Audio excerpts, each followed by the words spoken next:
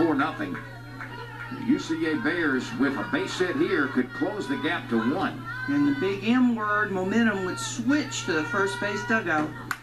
A high drive. Way back it goes. Well over the wall. We've got a tie ball game. Whitehouse rips one out of sight. A Bear blast ties this game. And here come the UCA Bears.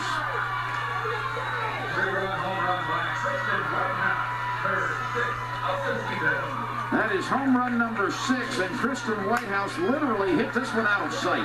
Yeah, there's a no doubter off the bat. Again, shrinking that strike zone for the hitters.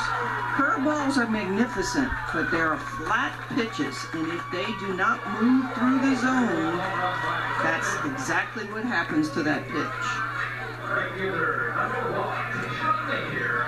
These Bears are growling in the 3rd.